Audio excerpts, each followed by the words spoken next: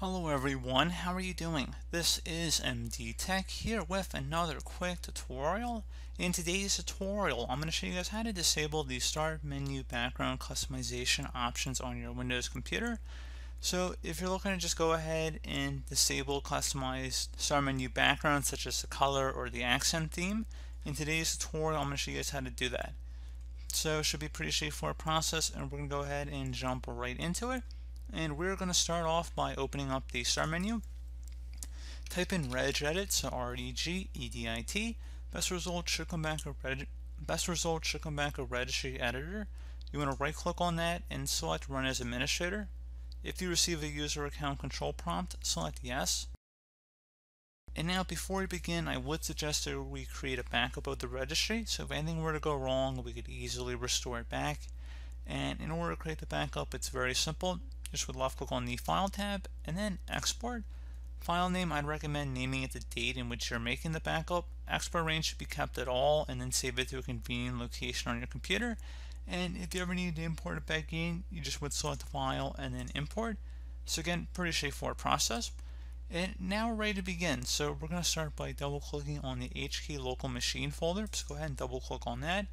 Do the same thing now for the software folder. Same thing for policies. Should be a Microsoft folder under here. Double click on it.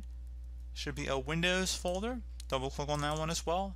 And then finally there should be a personalization folder. Just go ahead and left click on that.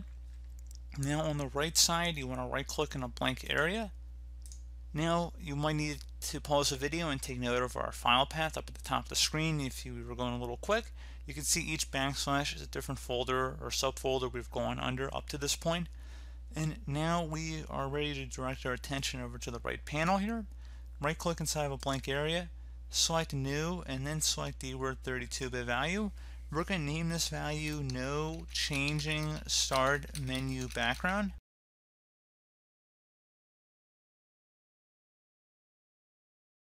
And then you're going to hit enter to save that. You can see it's all spelled out here. There's no spacing in between any of these words. And now you're going to double click on it. Set the value data to 1, so delete the 0, type the number numerical value of 1. Base should remain hexadecimal, and then select OK. Once it's done, you can close out of the registry editor, restart your computer, and those options will no longer be available in the modern UI settings window.